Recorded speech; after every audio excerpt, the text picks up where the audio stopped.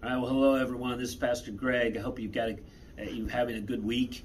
And as we're working through the book of Romans, I just want to encourage you just to stay at it.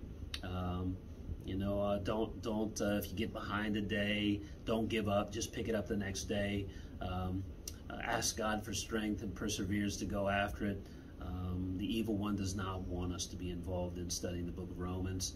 And so I'm just praying for you, and I hope you'll pray for us as pastors. We want to teach through and help us all to hear what God wants us to say. But I'm looking forward to you coming, having done some reading on your own, and you're standing there on top of a passage you've studied yourself. So we're adding to what God's been doing in your lives. I've been encouraged by listening to some of the conversations that people have been having in their small groups and one another groups. So I hope you're participating in those, but stay at it. So let's keep going. Pastor Will did a great job last week of taking chapter 1. And remember, we're going to be in chapter 2 this week. Chapter 2 is carrying on the thought from chapter 1, and Paul is busy trying to help us understand why the gospel is such good news. It's really because we're in such bad shape.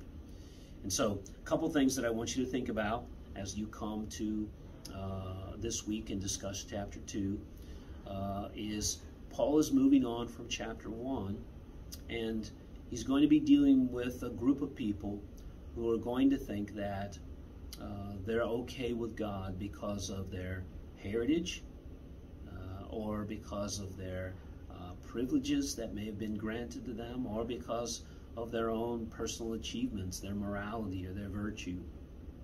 Often when you talk to someone about that classic question, if you were to die today and you were to appear before God, what would you appeal to ask him to let you into heaven? Many people, when you ask them, it's, well, I've lived a good life, I've tried to be a good person, tried to help this group of people. They might even appeal to somebody else who would give a good testimony on their behalf. You don't know what a good person he or she has been. They might appeal to the fact that they grew up in a Christian family or they grew up in the church.